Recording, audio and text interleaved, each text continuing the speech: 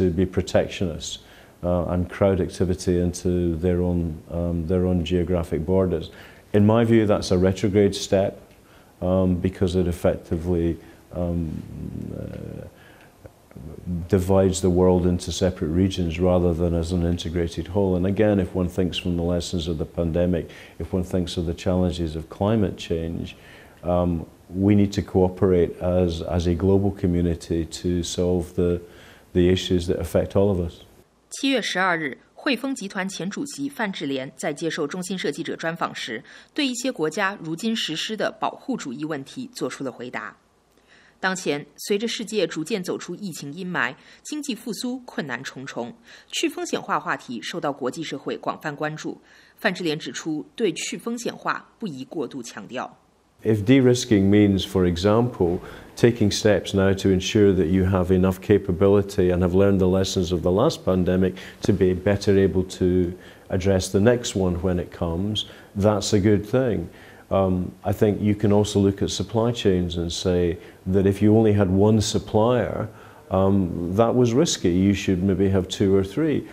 But I think you can't have you can't create global wealth by taking risk out of everything.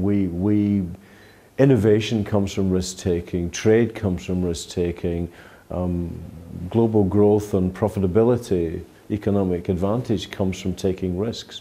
So we've got to be very careful that we don't create a world where people don't want to take risks, because if we do that, we'll never get global growth. 此外，范智廉也谈及去美元化的问题。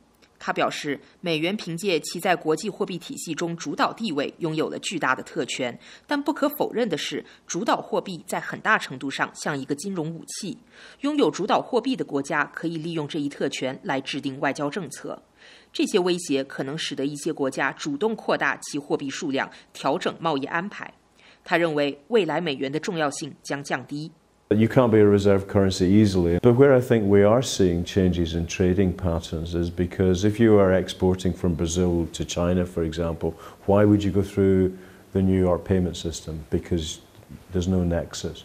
And I think more and more countries are working how they can trade between themselves without going through a third party trading system. I have no doubt that the dollar will reduce in its importance over many decades, but will still remain the largest traded currency and reserve currency for some considerable period because of familiarization. I think it's something that will change over time. 2023年是中国提出共建“一带一路”倡议10周年。作为前英国财政部“一带一路”金融与专业服务特使，范智廉认为“一带一路”在10年内取得了巨大的成就。中国为面临基础设施投资挑战的国家，建成了世界上最好的基础设施，也创造了围绕这些基础设施的经济活动体系。正是因为拥有这些基础设施，使相关国家在抗疫艰难时期具有一定的经济实力，支撑社会的正常运转。